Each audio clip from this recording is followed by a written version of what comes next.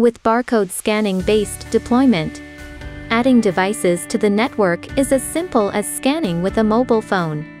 Now, let's dive into the detailed steps. First, access the app service page. Then, tap the ++. Select SME Network.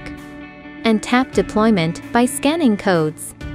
Then, select the project scenario, enter the project name, and tap OK. To add devices to a project that has been deployed, tap Expand.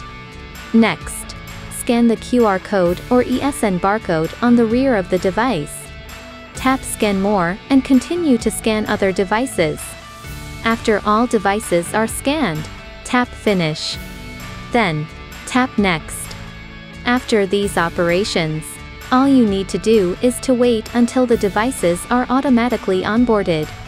That's all there is to it. Thank you for watching.